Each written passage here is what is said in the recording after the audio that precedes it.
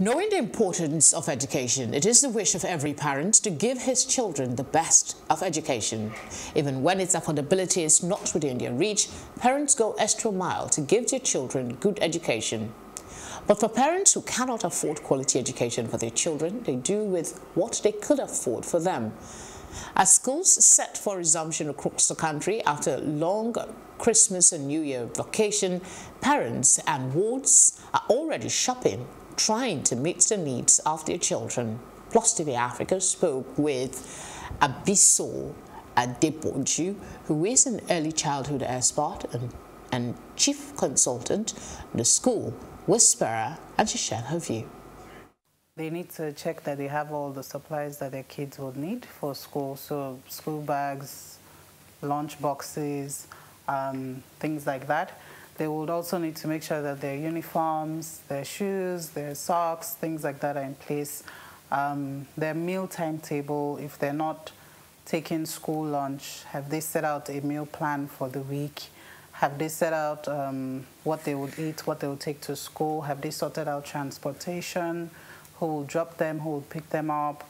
Have they put plans in place for when the kids are done from school, homework, things like that? Do they have after-school activities?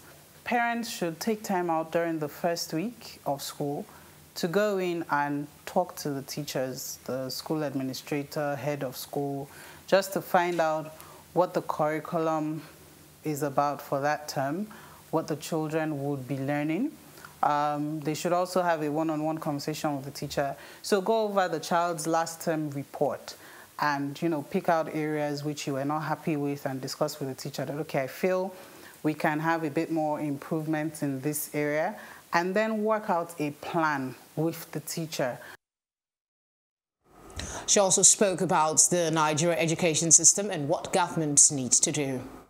The government is not doing a lot of things right when it comes to education. Over the past year, I've been opportune to visit a few schools in Lagos State, and the state of these schools are nothing to write home about. First of all, the infrastructure. You can go into a school and you see that the roof is leaking, the classes are not conducive enough for students. The government should provide more trainings for teachers.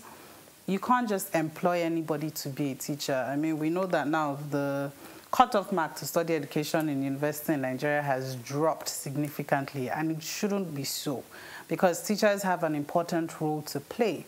So the government should also give the teachers more resources to teach with, because if they have limited or no resources, there's no way that they can teach effectively and for the children to understand what is being taught.